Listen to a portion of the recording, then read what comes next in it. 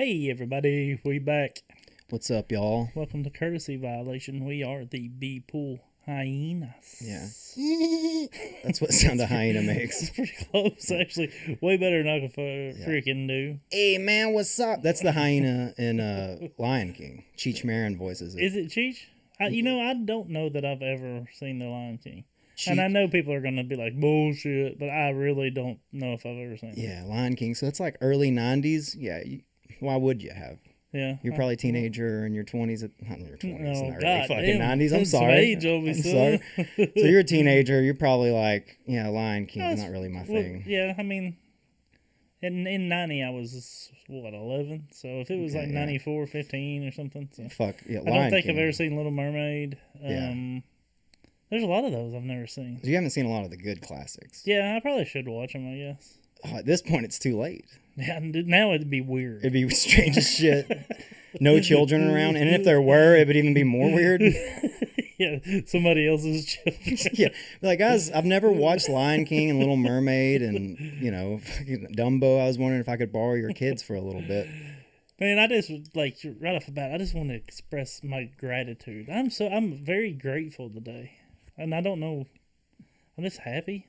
Yeah, I'm grateful for the podcast. I'm grateful for my wife and my son. that's awesome. I'm grateful for you. Thank you, buddy. I'm grateful for all the people we've met through the podcast. Macaulay. We've met some pretty rad You people. know, just everybody. I mean, I said Macaulay like I'm sucking him, but Big Mike, Drew, Shanked. Macaulay. But Macaulay, yes, he does. Gotta He keep does going do back it to for him. me. Yeah, Yeah, that's good. Feeling grateful. yeah, I am. Anthony, I'm really grateful for Anthony. His whole mindset is really. I've been really trying to. And if you don't know who I'm talking about, Anthony from Happy with Par. Mm-hmm. I've been really trying to force that on myself when I'm playing, and it makes it funner. Yeah. Like I'm not stressing. Like we got it's a big tournament for me because it's kind of my home course this weekend. I'm playing MA40, which is full of some killers, really. I didn't realize you were playing MA40 Yeah. actually.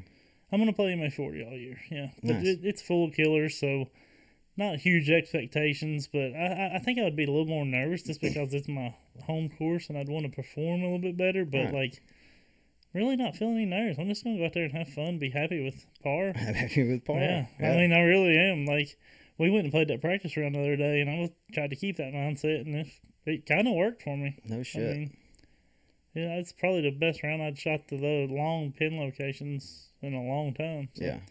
We'll see. Weather's not going to be fucking spectacular, so.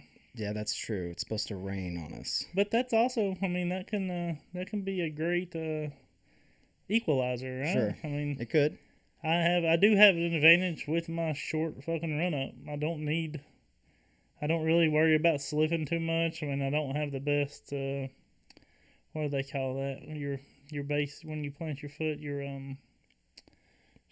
I've watched so many form videos. Motor skills? No, your brace. Brace. Okay. Yeah, your brace. I don't really have a great brace, which probably takes a lot of power from me, but also I don't worry about slipping on wet tee pads as bad. Sure. So. Yeah.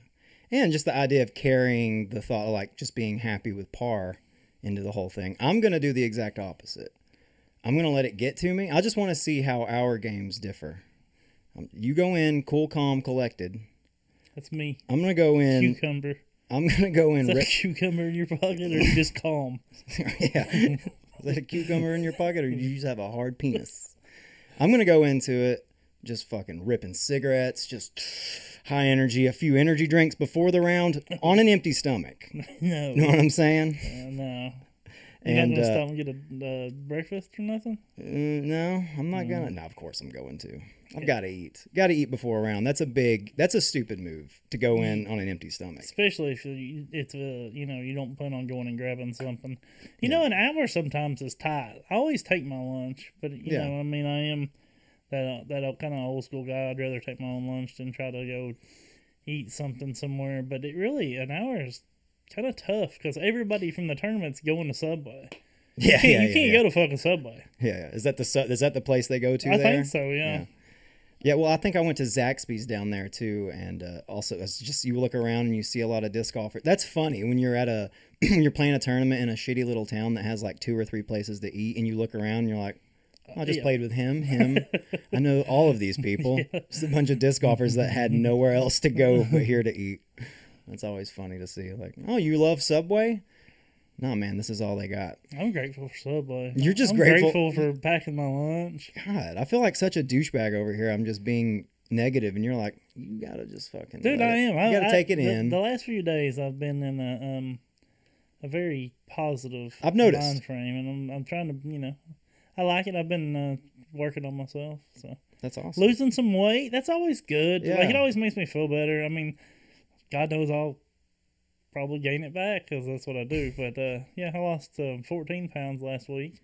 So Operation Bigger Bird is what I'm calling it, because we've talked about this before. I think they say every 20 pounds you gain like, what was it, 5/8 of an inch or 3/4 of an inch? I mean, you're not really gaining lean. You're just losing the fat around it.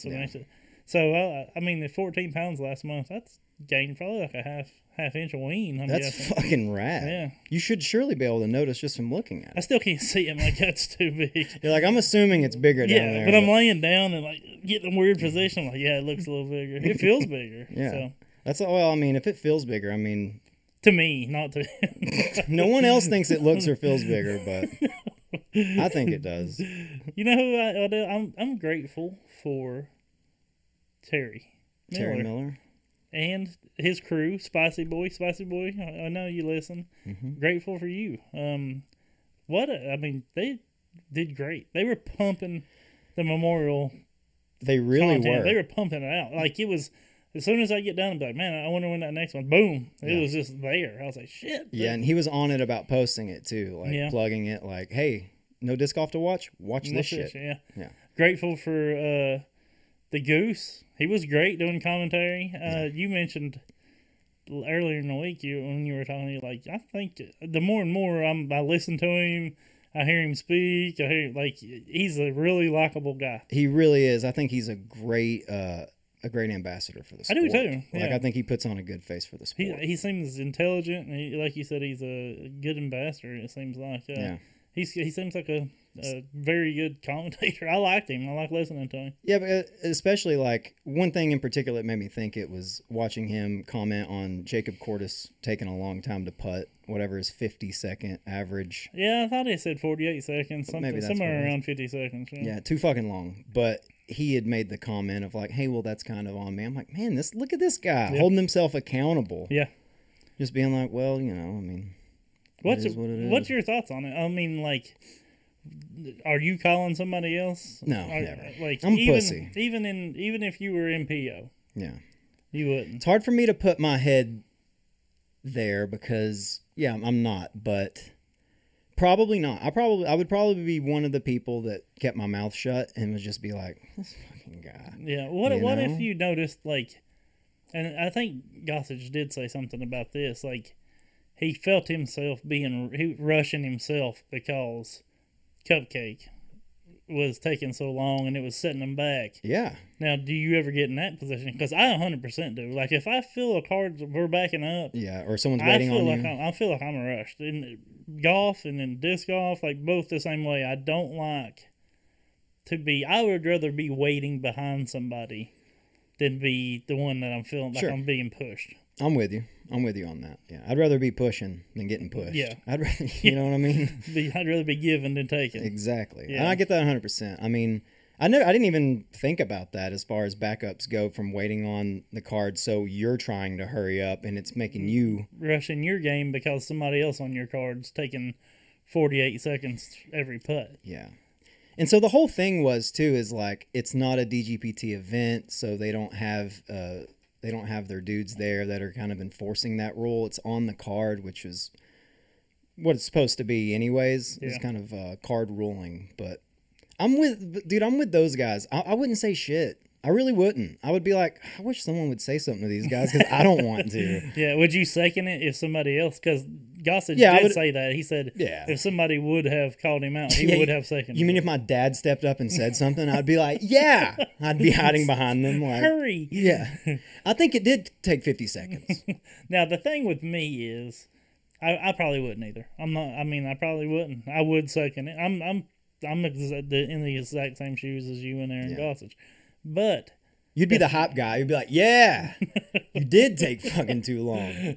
I'd be the one in the back going, "This motherfucker." Yeah. Like pointing at my eyes. There'd be subtle hints. I wouldn't say anything, but I would be like looking down at the watch, like there's no watch on your wrist. You're just like tapping on it, like this guy's taking too long. You know what? This fucks me, or doesn't fuck me up, but this is what blows my mind. If I were to stand behind the putt for 45 seconds, I would mind fuck myself. Talk yourself into missing so bad that there's no way I would make anything more than a 10. I mean, don't think, just putt. I mean, I don't understand that. You hear that? Don't think, just putt, right? Don't overthink it. Just make the putt. That's 20 seconds is sometimes overthinking it. We're talking about 50 seconds. Yeah, it's a long time. That's a long time to convince yourself that this motherfucker's not good. Well, the thing is, like with Gannon Bird, also historically takes a long time to putt. He makes a lot of those fucking things. Though. Yeah. So it's like, well, Cupcake's a hell of a putter too. Sure, but you love to see. What you want is for them to take too long and then miss that motherfucker, and then be like, "All right, man, you see." I believe Gossage says something like that. He's like, "It's a difference whenever somebody's taking 50 seconds and they're missing the putts, and when they're making, because if they take 50 seconds and then miss it, you got another 50 seconds." I mean, could you that one hole he 3-putted, and I think Gossage said it was like 3 minutes for the 3 putts. That's wild. Yeah, a minute a putt. Well, I mean, I think that was walking to the next lie too, or whatever. But he was like, we sat there. He I think Gossage asked him like, "You care if I tap out?" And then because he said, "I just waited 3 minutes for." The 3 putts or whatever, but man, it's hard. I don't blame Cupcake. It's till somebody fucking calls him out on it. Sure. Fucking do it, man. Really, I kind of blame Cupcake. I like the kid, but he knows. Oh no, they said he talks about it. Like he said he can't get it to come out of his hand. He said them pump fakes. Yeah, he's planning on putting, and he can't do it. Like oh, shit. Yeah, he has someone has casted a spell on him, and they're like, and it's just like their mind making the putter stay in his hand, and he's like using his powers to be like, fucking Jedi mind fuck back and forth. About 53 seconds later, he finally wins, and the putt leaves his hand, goes in. He does have a nice putt. He really does have a decent putt. Yeah. But I mean, you should see him drive. No shit. The dude's got an arm like hell. He really do. That was a big thing this weekend though. In the coverage was Cupcake's fucking. Oh, it was a big topic of conversation. Sure. I mean, it's going to be the rest of the year.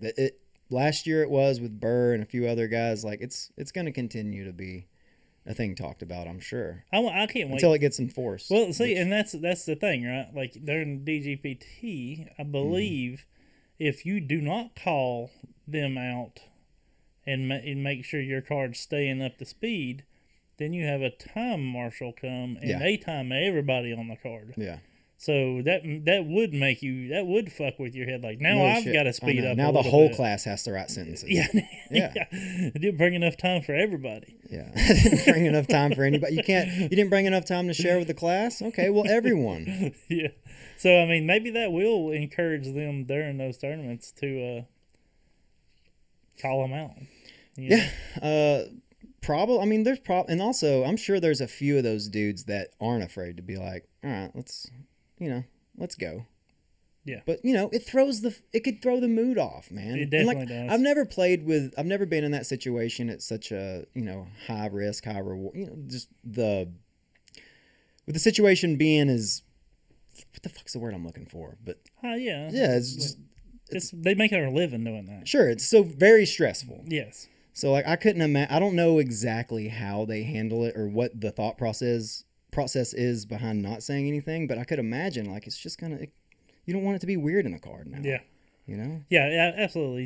The energy is huge. Yeah, I'm trying to have a good time, dude. I don't want guys to think I'm just like. Plus, there's this whole idea that like if you say something, people are like, this guy's a fucking stickler for the rules, and that kind of looks lame as shit. And over here at Courtesy Violation, we ain't all about that. No, ain't no rules. No, we smoke cigarettes on the fucking PDGA sanctioned events.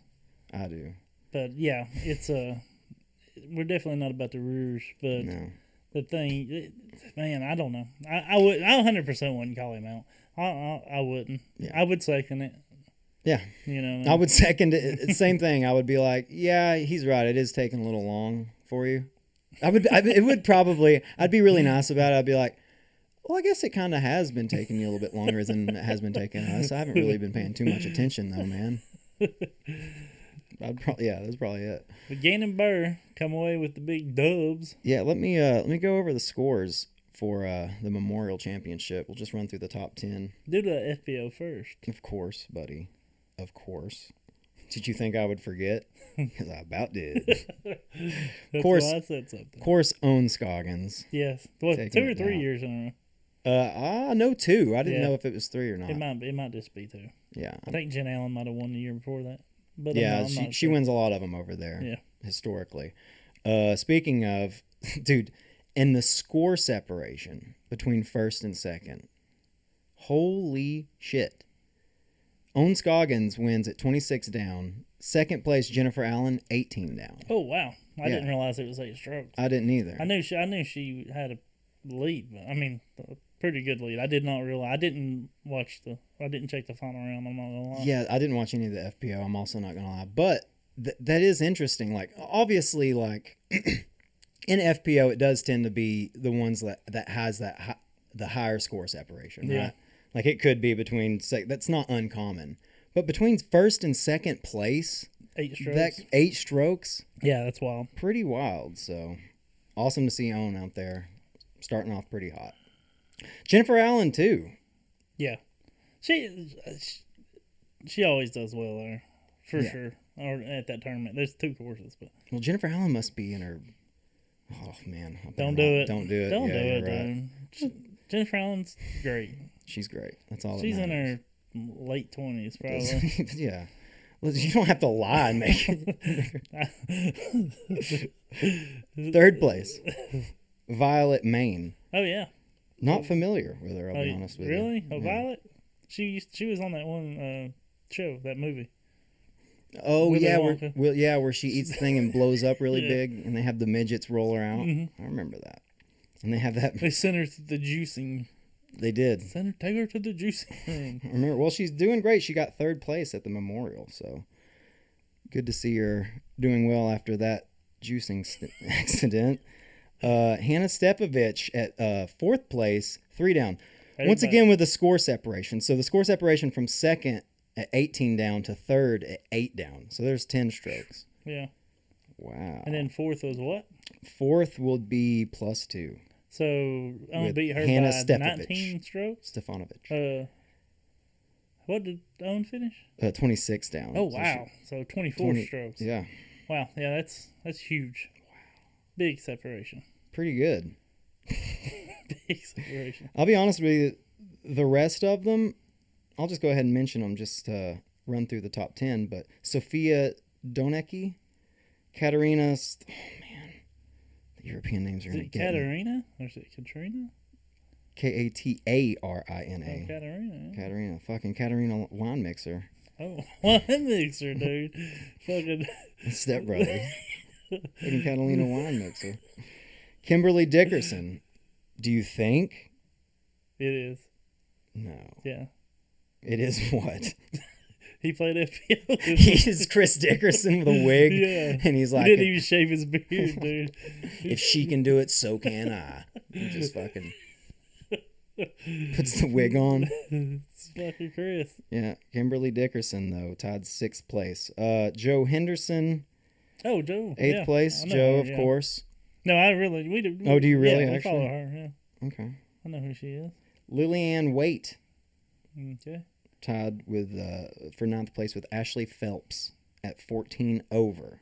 That's your top 10 FPO. Yeah, that's a good top 10. It's a good top 10. Yeah. Big score separation. Let's look at the score separation for the men. So Gannon Burr obviously won it. Gannon, Big GB. Yeah. And that was pretty wild to watch. That last round, watching that 2-stroke swing. I mean, right off the bat on hole 1, you know, Aaron Gossage, I think, was leading by a few strokes. I'm going to fuck this up. He was leading going into the last round. And he immediately took a fucking bogey right off hole 1. Then I think he ended up leading again, losing the lead on hole 9, and then couldn't really recuperate since. Big putting woes that you see from... Always, man. But also mixed in with some great fucking drives and some other good putts. Yeah. It's just the inconsistency. Yeah. And Gannon gave him a few opportunities. There was multiple opportunities there was 2 I know of that he laid putts up just because maybe the green was too treacherous or the wind. And it seems like we say the same thing about Gossage as we do like Evelina and Henna. Like, you're not going to find a better thrower of the disc than Aaron Gossage. Yeah. Forehand, backhand, he has all of them. Quack. But when it comes to the green, he struggles there, man. Yeah. And And you know what, Aaron? We get it. Yeah. Me too. We do too. We also struggle on the putting green. Yeah. But really, man, the rest of his game is ridiculous. Yeah. I mean, he throws harder. He might throw harder than anybody. I'm not saying as far. Yeah. But that son of a bitch throws hard. He does. It was cool to watch that last round and listen to Gannon actually do the commentary because, like, it gives you insight on just how fucking how wise he is as a player. As a kid. Yeah, 19 years old and still, like, so much insight into the game. Like, he I don't know, leaps and bounds over a lot of people, I would assume. Yeah, they say when it comes to disc knowledge. Yeah, they say he's very smart when it comes to the game. Like, absolutely, I believe it. I can it translates. But yeah, I was kind of wanting to see Aaron, which, you know, it was next day coverage or whenever it was released. I didn't end up watching it till yesterday, but I did notice, like, I already knew who won. Yeah. But I was wanting to see Aaron do something, but I'm a Gannon Burr fan anyway, so fuck it. Yeah. I like both of them. Congrats, Gannon. The crazy thing was AB, that round, the second round. 17 down, birdied 17 holes in a row. Yeah.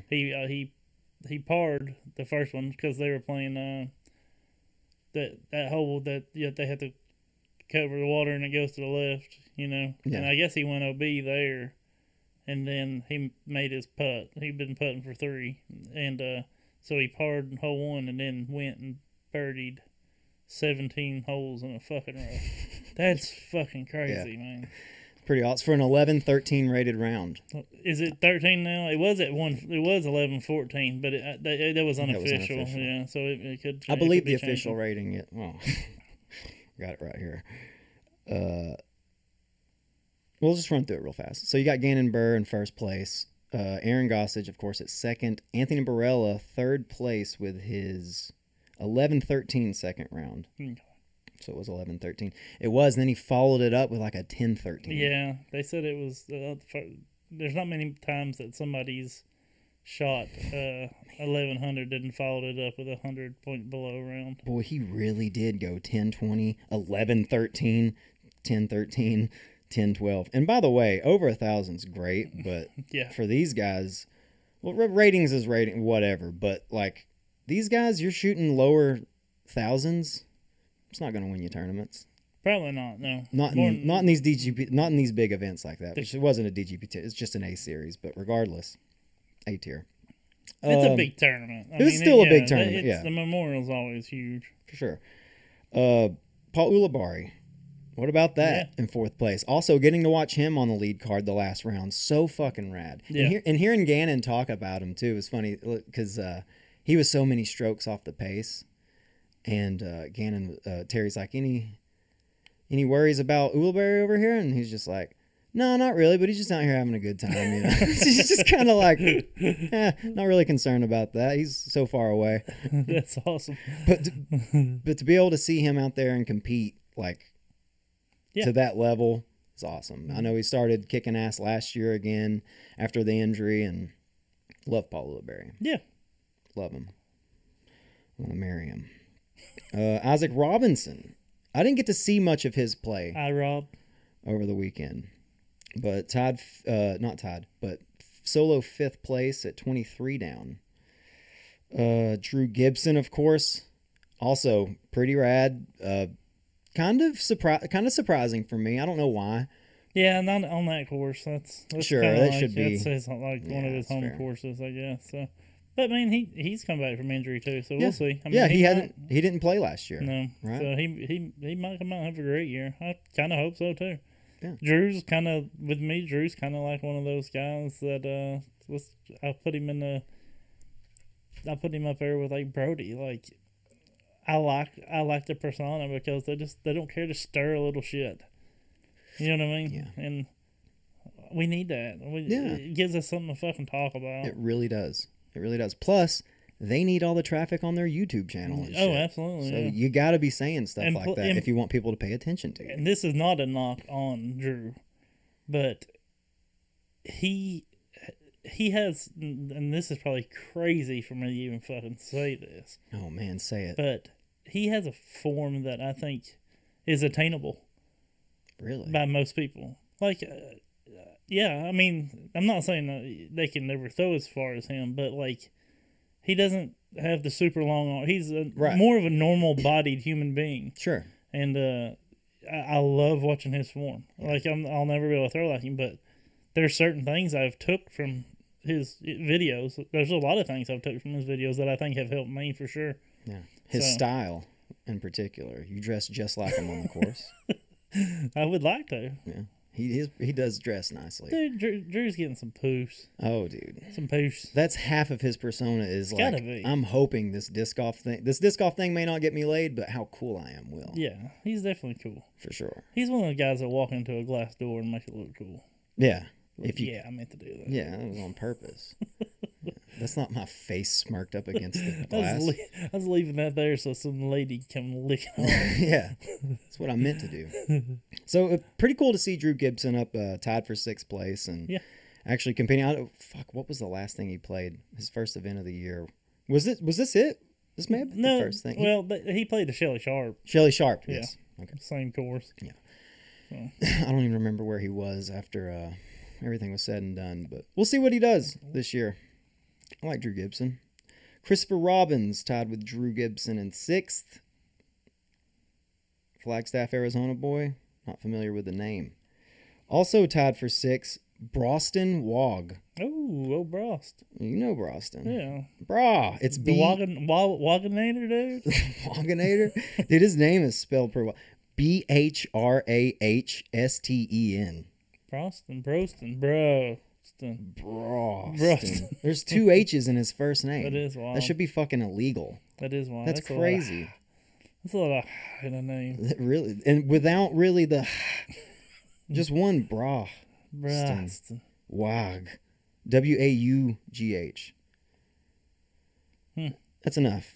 Jake Brown also tied for 6th place. Jake Brown. You know JB, of course. And Nate Metzler. Yeah, Nate. 10. There's your top 10 MPO. Nate Dog. For the memorial. Nate Dog in the house. You know Nate. In the Concho de Boncho or whatever the hell, that was a big tournament. Bradley Williams won. I think Cat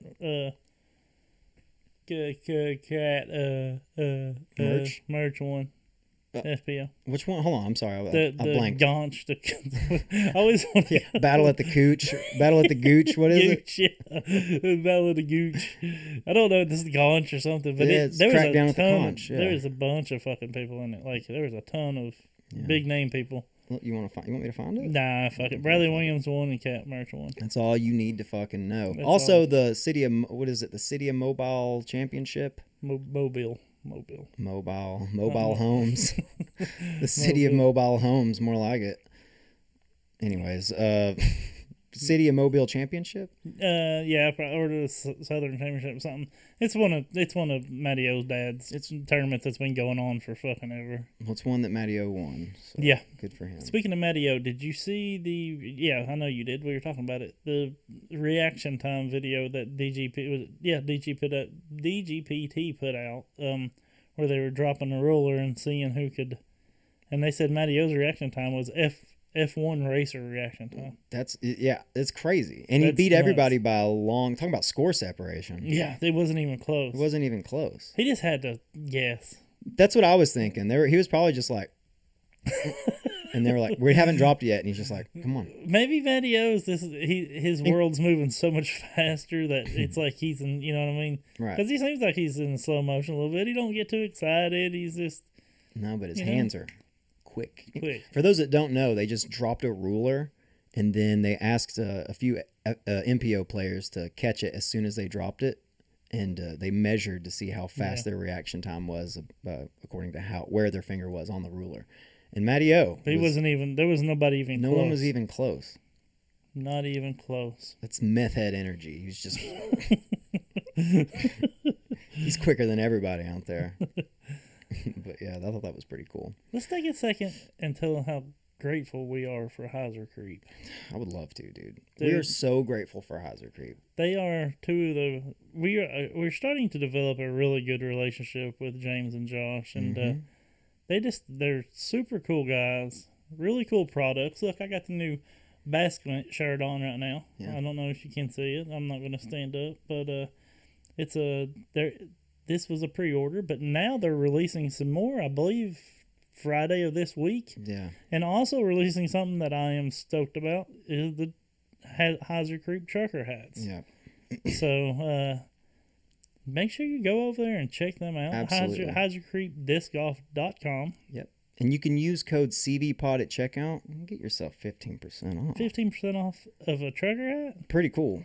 I mean, most trucker hats are going to run you like... $25-$30? Probably 75, 80.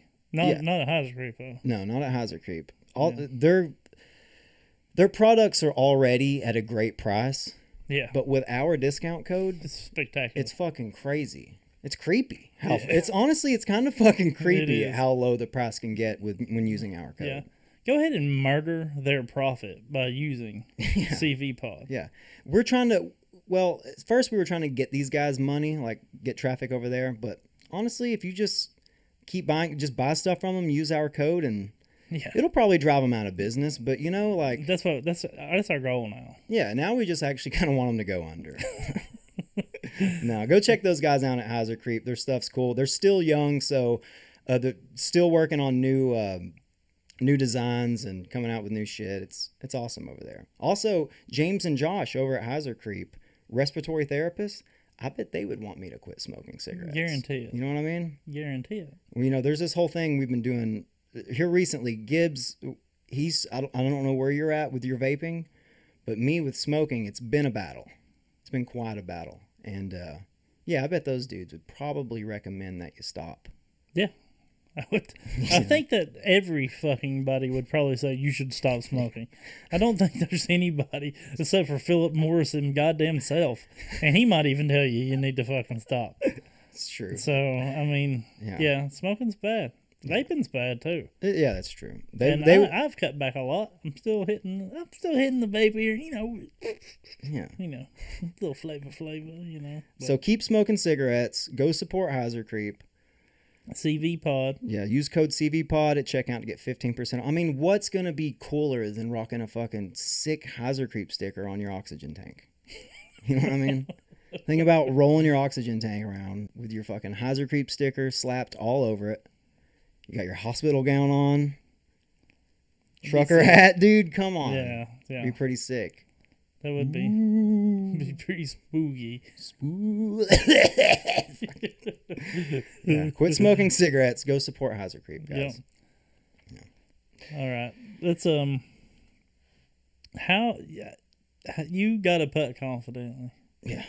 I've had one for probably a little over a month now. Yeah. Can you give what's your review on it? Okay. I'll tell you something cool about the Putt Confidently. First off, I'll just review it. Serious review. I've been using it for about a week now, about a week and a half. Of course, I won it from Anthony from Happy with Par. Once again, shout out Anthony. So he sent me that, and it's pretty fucking cool. I mean, I enjoy it, and like you said, it does make you think that you suck terribly at putting, right? Because ones that would potentially fall in do not with the Putt Confidently. But then once you spin it around and it's wide open, you start to see like, oh, okay, this is huge. helping. And I have noticed that too. Like I've noticed that like, okay, it does make me keep my putts tighter, less errant putts. It definitely helps me with that. One thing I thought was funny though is when if you want to, if you feel like you're not really making these putts, like if you feel like the Putt Confidently isn't helping, I'll tell you what you can do. Spin it around, and so the Putt Confidently thing will just be in the back, and it actually catches errant putts that go through the chains. Or to the left, you can even spin it around to where it might catch some of those shitty left side putts. You use it as a fucking cheat. So you can actually use it for the exact opposite of what it's designed for. And you can continue your bad habits at tournaments and just casual rounds, whatever you want, man. You can go back to putting incompetently. Yeah, unconfidently. Unconfidently. Yeah, I do enjoy it, and I don't enjoy it. I don't enjoy practicing with it. I'm not going to lie. Yeah. Extremely aggravating. But when you do turn it, or when you go practice on a full basket, 100% feels like it's huge. Yeah. Like, it does. It's definitely, I'd recommend it. Like, I would definitely recommend a Putt Confidently. Yeah. And we have nothing to do with Putt Confidently. This is not we've never spoke to them or anything. If you thought we're about to give you a free one from setting you up with that, we weren't. That wasn't a setup to get rid of a product. I've not really talked to Trevor about it since he got his, and I was very curious. Like, but I think I would recommend, and maybe if you just got a disc. I used to think those disc dots were kind of a joke, but man, I think a lot with the Putt Confidently is when you have such a small area to, putt in, to make the putts in, you really are focused to aim smaller. Yeah. And I think since I've started using that Putt Confidently, I think I have zeroed in on lengths better than I ever have in the whole time I've been playing disc golf. Even now on the course when I'm not there, I'm like, all right, because I'm so used to aiming small. Now I'm doing it because I'm doing, I'll go downstairs and I'll put 100 putts on the Putt Confidently. Yeah. And then I'll spin it and do another 20, and I'm like, wow, I'm fucking 20 from 25 fucking foot when in a normal size basket. And it's just, and when I'm out on the course, now I catch myself doing the same thing. Like, finding my link, fucking, you know what I mean? And I don't think I tried to do that, like aim small. Yeah. But it forces you to do it. It does. It really does. Yeah, you only have 13 inches. Yeah. Only 13 inches is not something that you say regularly. Mm-mm. But when it comes to getting your disc in that basket, that's not a lot. Yep. In most instances, 13 inches can be a lot. A lot. Not in this instance. No, it's very small. Very small, but yeah, oddly enough. I really wanted, I was just curious about. Yeah, I could definitely see it potentially helping me getting better at putts. I'm going to be honest with you. I have never aimed at a link. Really. Still. Even still. I don't know why. And I've known of you doing it for years, ever since I've known you playing disc golf. You've always talked about aiming at a link, and I have never fucking done it, ever. So you just aim at the whole I'm just basket? like, yeah, I want it to land somewhere in there. You know what I mean? Like, when I look at a basket, I'm like, well, I want it to hit the pole, right? That's where you want it dead center. Yeah. But really just anywhere that, the basket catches the disc, I'm cool with. That's another thing that the Putt Confidently does do, right? It gets you to aim at that very small, we're repeating ourselves, at that one small hole. So whenever I turn it around and start missing right and left, I'm like, oh, shit, I suck. But yeah, I don't know. I do think it could potentially help me. Hopefully I don't get...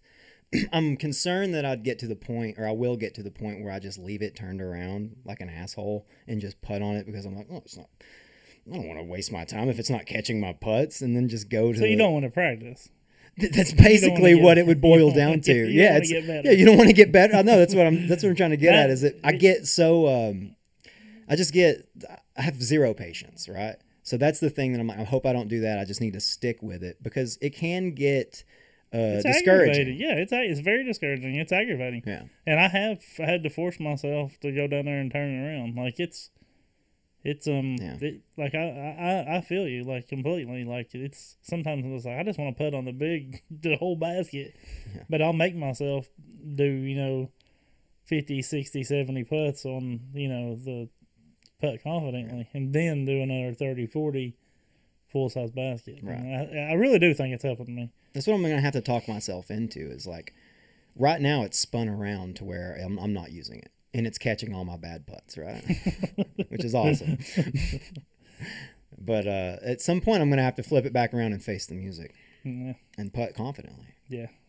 So, guys, go get you a putt confidently because they might work. Okay. This is a subject that not only do I want to talk to you about, but I really like to hear from everybody listening. So, listen up, folks, and comment wherever if you're on YouTube or Spotify, wherever. Find us on whatever social media, and I want to know your opinion on this. One of our local TDs, which I'm grateful for, because if he wasn't throwing tournaments, we wouldn't be able to have the tournaments we get to play in.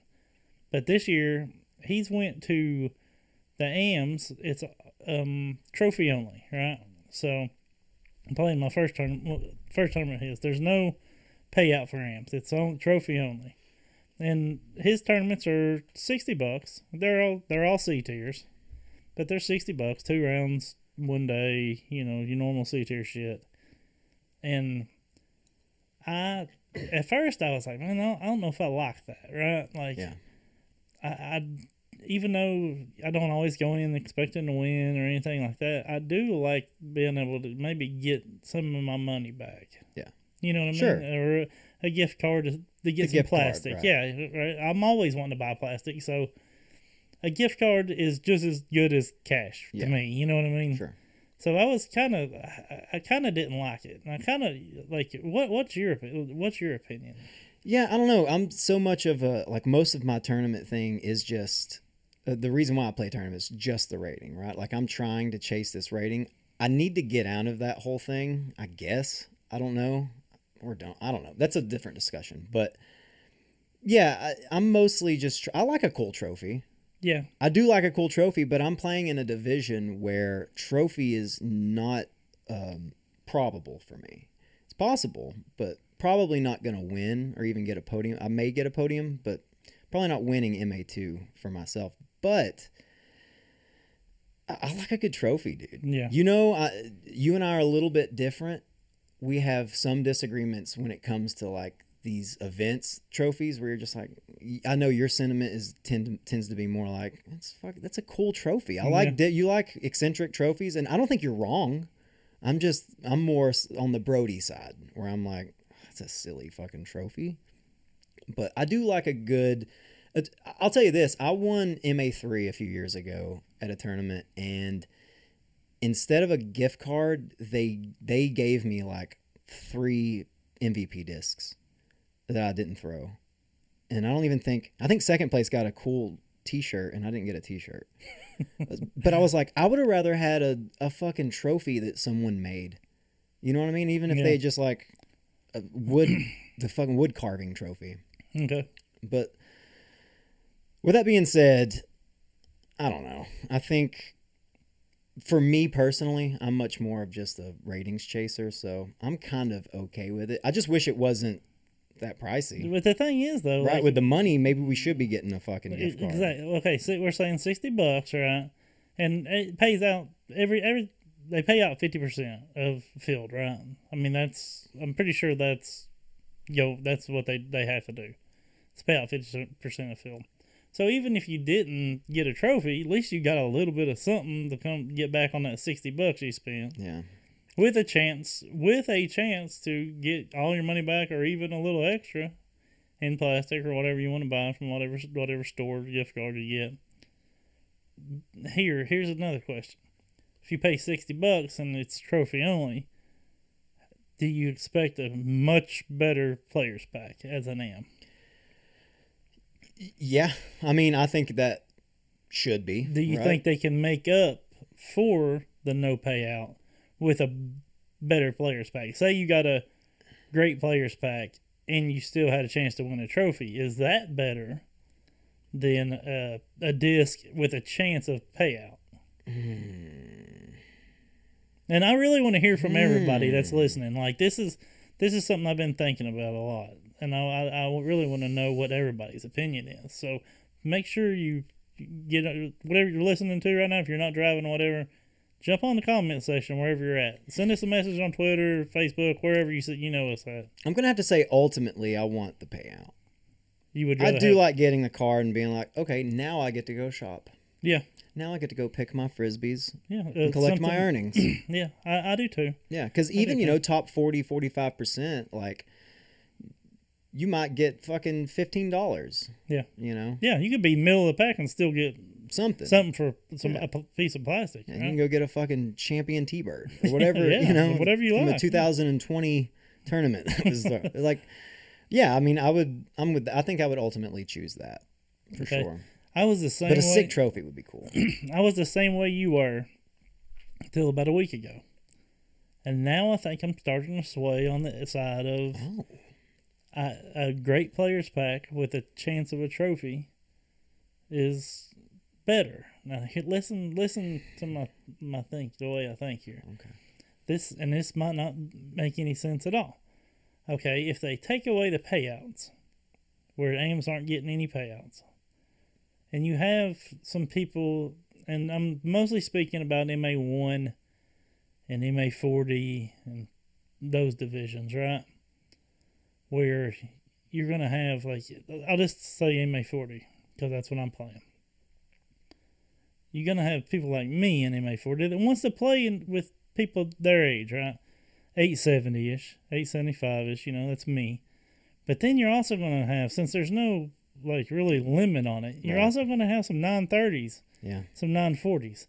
Well, if you take the payout away from that, would that help drive some of these 920 to 950 players to play open, to play MP40, where they can get payout? Yeah. Now, I don't know if that's reasoning behind any of it, but if that was some reasoning behind it, that makes sense to me. Yeah. Now, is it working? I don't think so. There's still 940 players in MA40, which is fine. Apparently, these killers want a really cool trophy too. Yeah, I mean, and that's fine. I mean, it's completely legal. Like they belong there. There's nothing that says they can't play it. I'm choosing to play MA40 because I want to play with people my age. Yeah. I don't go in planning to win. I don't want to. I nothing against MA3 players. Yeah. Last year I played MA3, and I hear people complain about MA3 all the time. Like, I don't like playing with them. Blah, blah, blah. They don't know the rules. Every card I was on MA3, there were some people that didn't know exactly the rules, but they would ask, and I would, people would help. I had zero problem with any card I played, and I played a lot of tournaments last year in the MA3. And so that's not an issue with me. I don't have an issue at all. But I would like to play with the guys my age. Yeah. But also, by doing that, I know I'm going to probably... Why are you such an ageist, dude? Yeah. I know I'm probably going to end up getting butt fucked. Right. By some 920s, 940s. Possibly. I mean, possibly, yeah. I mean, possibly I can win. I mean, they could have their worst rounds, and I could have my best. Yeah, you may have the home field advantage. Well, maybe this tournament, but I'm talking about the rest of the tournaments of the year. I'm going to play MA40 all year, Yeah. But, like, I don't know if that's back to what I was saying. Like, I don't know if that was any reasoning behind maybe why a TD would do that, but if it is, that makes sense to me, right? Right. And now that I'm playing an MA40, and I know I'm probably not gonna, there's a good chance I won't be in the top, 50%. Not with that talk. Well, anyway, I'd rather just have the players pack. Sure. The good players pack, because at least I know I'm getting some good shit, right? Yeah. Now, I know that's... Give me the rating in the players pack. That's kind of selfish, yeah. I mean, I'm also a ratings chaser myself, I don't go out to win or really... I mean, I want to win. I want to compete, but, like, it comes down to just me trying to get to that 900 for the next goal. You know what I mean? But bigger is better. We're size queens when it comes to ratings. Yeah, but my in the last few weeks, I've changed my whole attitude about it. Like, but the players pack has to be there. If I'm paying $60 and getting a disc and a fucking mini, and I don't have and it's trophy only, either those trophies better be fucking spectacular. Yeah. Like, you take a picture and Brody's like, oh, yeah, that's fucking rad. Brody better love this fucking trophy. Brody better love it. Gotta be Brody approved. Yeah.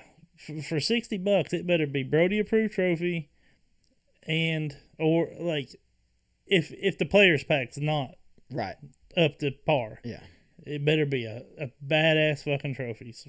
I mean, all three of them, not just first place. I'm talking about third places better be rad, second places better be really rad, and first place better be fucking amazing. Yeah, $60, you got 15 people in a goddamn division. Do the fucking math. That's $900 goddamn dollars. Yeah, where's it going? That's a lot of fucking money. Yeah. It better be going in the fucking trophies. Sure. If there's no payout, players pack and trophies. I'm with that. But if it's a sick players pack, like the one we're getting this Saturday, I think it's a cool players pack. Right? Yeah. It's got a Innova umbrella, a disc, I think a chalk bag. Probably and the a mini. disc selections are great too. Yeah, so I'm not mad. Umbrella, I'm good with the Innova umbrella. I think that's great. I mean, I've I'm always okay wanted one of those cool Innova umbrellas. Yeah, I really have too. Yeah. So I'm not. I don't have an issue with that. And if the TD or whatever TDs, if they're charging that much and there's no payout, they need to make sure the players pack's worth it, or I don't think it's going to go over good. Yeah. Yeah, I understand. Yeah, because this is kind of an experimental. I will burn the motherfucker. I will burn fucking Tournament Central down, dude. Open up the pit in Tournament Central. Yeah, I'm with you. I want to hear everybody's opinion, though, right? I wonder if that's what the reasoning was for the trophy only, just to drive those people, almost force them to play. Like that the people that were chasing the money. Yeah, it kind of forces them to play up to be like. But okay, I think a lot of those people though might just be chasing the wins. Like, you know what I mean? They want to say, I won. Yeah, and that's true. like I said, dude, there's nothing that says they can't fucking play in it. So fucking more power to them. Yeah. You know what I mean? That's fair too. Like, trophies are cool. Trophies are and cool. the whatever the payout is pretty cool. As an AM, obviously, it's always gift cards, but that's awesome. But you want the glory, dude. Yeah, you want to be able to say I took the dub. Yeah, for sure. But having something to show for it is even. You know how many wins I've got beside my name on my PDGA page? How many? 0. Oh, I've got 2. Yeah, I got 0. Well, you're changing. It's going to change it. You're changing that shit. I don't care if I have to go down to MA4. I'm going to get a fucking win this year. This would be fucking hilarious. I'm chasing trophies, bitch. You just start playing like ass to get your rating down low enough to where you can compete in MA4 and be like, well, I'll beat these motherfuckers with a couple 900 rated rounds. Yeah, yeah. You can't hit a 900 rated round again after that. You're like, this is what I get. I wish there was an MA30. Yeah. I wish I could have my own protected division. Just a bunch of fucking single guys that are just trying to figure it out. Did you get the email today? This was recent about there was a survey that PDGA sent all their members asking. It's pretty much only about DiscGolfer Magazine. Yeah. I think you said you may have heard. I'd heard about it. I read a little bit of it on Reddit, but I didn't actually get the email. Would they fucking lose my email address? They usually send me all the other bullshit. PJ always sends me things that I never read. I bet it's there somewhere. I looked. Maybe they sent it to random people. I checked spam. I got it. I don't know what to tell you. No, it was just pretty much asking. The survey is asking, do you read it? Yeah. Do you read the electron or the one on the website, the DiscGolfer Magazine, the digital version, or the is it also Disc Golfer version? Yeah, okay. I guess it's the same magazine, but there's a digital version on PDGA website. So you think maybe they're taking a survey to see if they should nix it? Maybe putting fillers out there to see if I think so. Yeah, see if people are still interested. Yeah, in it. I personally I love the physical copy of it. Like I always. It goes right there by my recliner, and I'll flip through it, and I'll read an article here and there. Yeah. Love looking at the advertisements of the new disc coming out, you know what I mean? And then I do something wild. I jerk off with it. I use it to jerk off. Well, I have. I tell you what I do, and I advise everybody to do this, and this isn't funny, but this is it kind of is funny. They try to force fucking disc golf on people. I'll take a Sharpie and Sharpie out my address, and then like when I go to my dentist, I'll carry it in there and read it until I go back, and then I'll just lay it down on the table with all the other magazines and leave it. For the next unlucky patron that goes to the dentist's office. What the fuck? Disc golf. What's this doing next to Golfer Magazine? It's like, oh, I thought this fucking abscess tooth was the worst thing that's going to happen to me today. Yeah, turns out there's a shitty sport named disc golf, and they fucking force me to read it out here. What you do is you throw away all the other shits, like the Better Homes and Garden books. Highlighter. Yeah, highlight books, yeah. Throw all those out and just leave all 4, the last fucking last year's worth, so just 4 copies right there. It did ask, like, if there was one thing you could change, what would it? I said, I'd like for it to be bi-monthly. I'd like to get 6. I mean, 4 is cool, but 6 would be even better. I wonder if a lot of people aren't going to share the same feelings as you do. I'm kind of also indifferent about DiscGolfer Magazine. I like it. Yeah. I do like it. If they cut it out, I'd be like, because I don't spend a lot of time reading them. But I do what you do as well, where I like to have a copy laying around my house. I really do. Like, for the longest time, until I thought about how disgusting it was, I left it in my bathroom just in case someone wanted some reading material. But then the thought of leaving reading material in your bathroom grossed me the fuck out. So I took it out. Now you just use the thing you put to your mouth all day long. Yeah, that's true. Yeah. Instead, you use a phone. You shit next to your phone. You hold it to your face like 10 minutes later. Every day. Yeah. Eat food after handling it. Yeah. You really do forget about that. Yeah, I can't even shit without my phone now. No. I went to the shitter at work the other day, and I left my phone sitting on like the desk. God. And I was like, I would go to sleep. I sat there and I was like, what do you do? I don't know. I couldn't shit. Like, it wouldn't come out. You couldn't even shit. Get out of here. Couldn't even take a shit. My body was all thrown off, dude. It wouldn't even come out. Dude. What the fuck? Well, I actually have been like washing my phone with my hands after I shit. I just squirt the fucking soap on the phone, and I'm just Gojo. Yeah, at work. At work, we put the green Gojo on our phones and shit. What were we saying? Oh, DiscGolfer Magazine. Yeah. I like to leave copies of it laying around though, but I don't really. If they do away with it, whatever. It'd be an end of an era. That'd be a bummer. I would hope that nobody was dumb enough to say, "Yeah, I don't read it," or "It sucks." I've heard Why would you take a chance of them taking it, even if you don't? Give it to somebody. Well, just give it to somebody. Well, I'd read on Reddit people complaining about, maybe they'll get rid of the magazine and lower their monthly subscription. Ha ha ha ha ha. Oh, you mean the yearly subscription membership? Yeah, that's not happening. What? No, they're not going to do that. First off, they might take the magazine away, but the price won't go down. Yeah, you think that's just now we can finally make it only $20 a month? Yeah, what? No, that's not happening. We're on the up and up, baby. They're gonna, if anything, they're gonna charge us more coming up. Yeah, or maybe they'll have that as an add-on. Like it's $50, but if you want to keep on getting your 4 fucking magazines, it's going to be $65. Oh yeah. The price of your membership's not going to go down. No. I'm sorry, that's not happening. Yeah. Now the price of the magazine might go up. Like that might actually be a thing that they do is try to charge extra. Like for the old, you know how like you can add fuck you. I'll read it. Like you know how you can add the disc each year or whatever. Yeah. That DiscGolfer Magazine might be an add-on starting next year. We don't know. I hope not, because I do enjoy it. We'll see what they do with it. It would be the end of an era. It'd bum a lot of people out, dude. Yeah. We had our own magazine. Yeah. And then just no more. There'll still be a magazine, but it might just cost more. Might cost. I hope you're right, man. I'd like for it to be a monthly mag. Like I probably would pay $20 a year extra if they send us a monthly mag that had all the stats and whatnot in it for each tournament. I think that'd be cool. I don't think they'd get rid of it anyways. They have to be making. They surely make money off of it, right? With like ad space. Sure. Yeah, ad space. Yeah, that's how magazines make their. Dude, how come we haven't looked into that? Because we don't make any fucking money, man. With broke. what money? Yeah, what? I can't. We can't. It's DiscGolfer Magazine. How much is it gonna cost? Fucking $15? Come on, man. It's not even as much as like getting your ad in the local paper.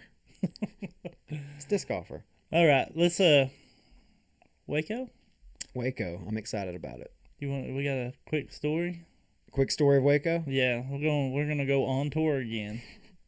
This one's a little bit, there's no dog fucking in this one, which is very disappointing. We were hoping to find something to do with bestiality. Turns out, Waco's a pretty up and up place besides the FBI burning children to death.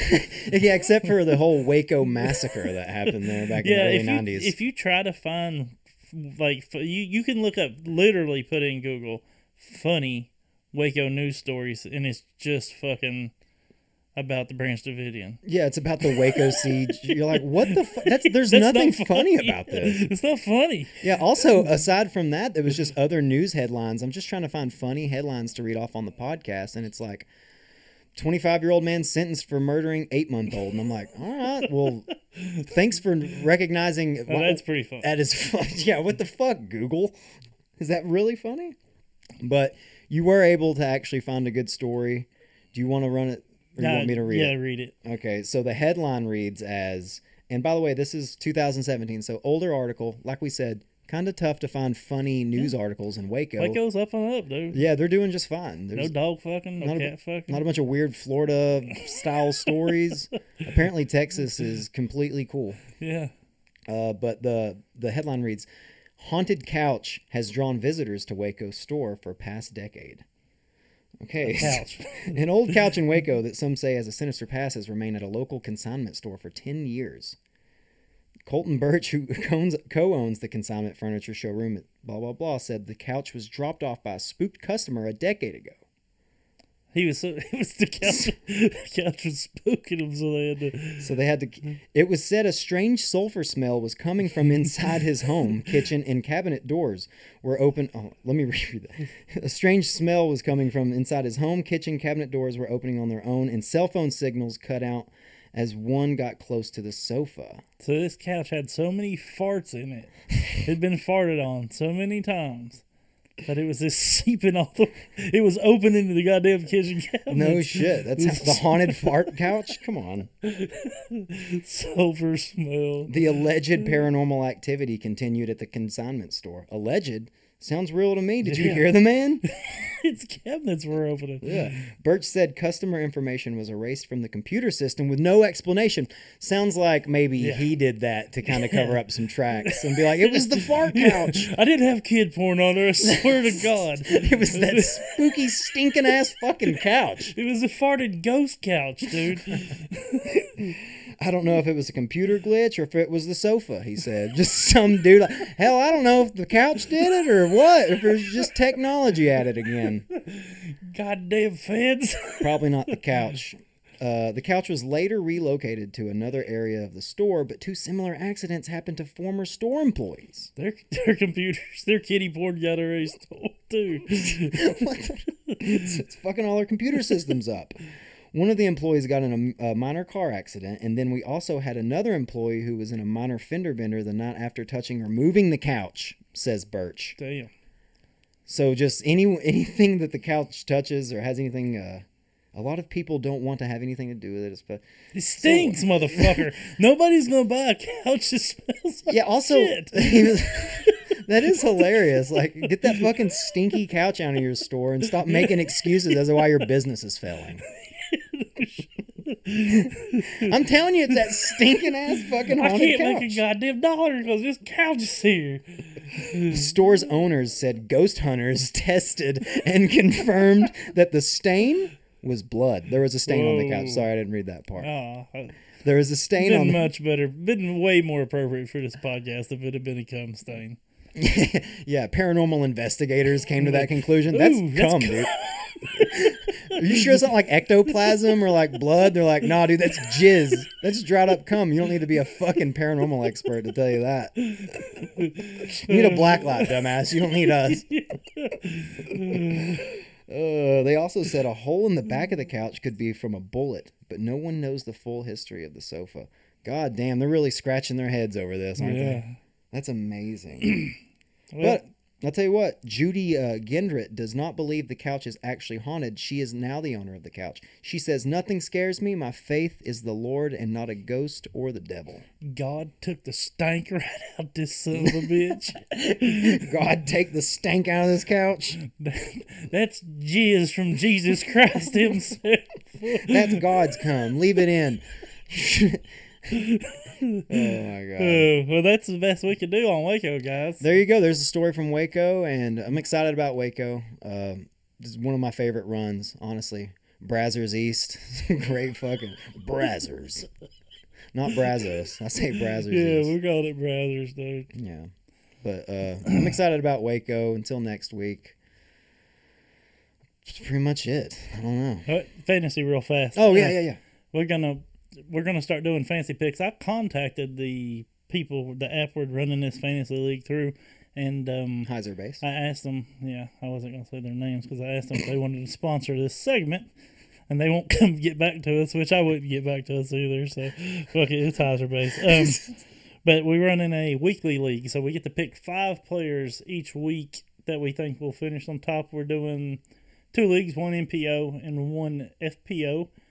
We're going to give y'all 3 picks of our 5 because we're afraid the people in our league will be listening, and we don't want to give them all 5 of them. Everyone in the disc golf world listens. We can only assume that the guys that we have in this league will listen. No, we pretty much know these people are listening.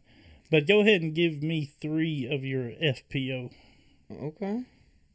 Well, 3 of the FPO. Let me find it real fast. All right. I'll give you my 3 strong ones, bud. Okay. I'm going to go Chris and Tatar easy. Yep. But also, maybe not. Is that a great choice? I mean, I doubt she's going to come in not ready. Right. But we'll see. The other ladies do have a tournament on her. So, yeah. I mean, it's not necessarily taking a leap, but could be considered questionable to some. That would be great. It's not questionable. No. Okay. I also have Chris and Tatar, so we'll just do that. We'll do that, yeah. I'm assuming we might have 3 the same. So probably. Yeah. If we got to pick anybody, come on. It's going to be the heavy hitters. Holland Hanley. Also have her on there. I do too. Easy pick. Natalie Ryan. I do not have as my third, almost kind of, I wouldn't say dark horse pick, but maybe, no. I don't think she's it's a bad definitely pick. Capable. The golf course or Waco Lake or whatever it is, the new course, they say it's a long course, so it's they say it's best for trans athletes. It should be fine. Yeah. Okay, I do not have her. I'll throw this one out.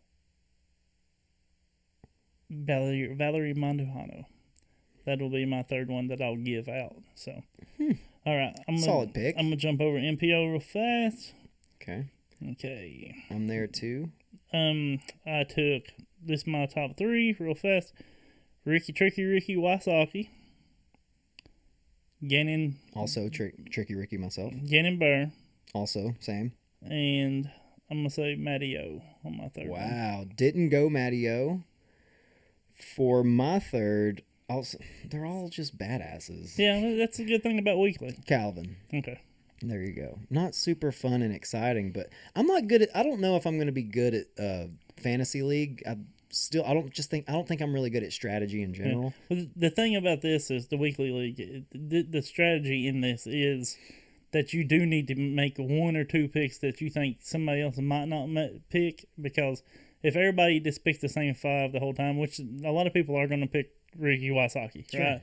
So that 4th, 5th pick is the ones that you can either make it or break it on, right? Yeah. So, all right, guys, we appreciate you listening, guys and gals. I say guys. I know we love the ladies. You know listening the ladies too. listen. Yeah. Come on.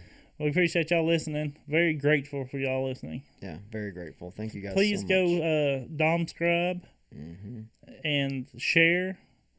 Hit notifications. Hit the button. Hit the button to where when the bell makes the vibrating look thing, that you get a notification whenever we put out an episode. Make our bell vibrate. Ring our bell. Ring my bell. Ring my bell. Bye.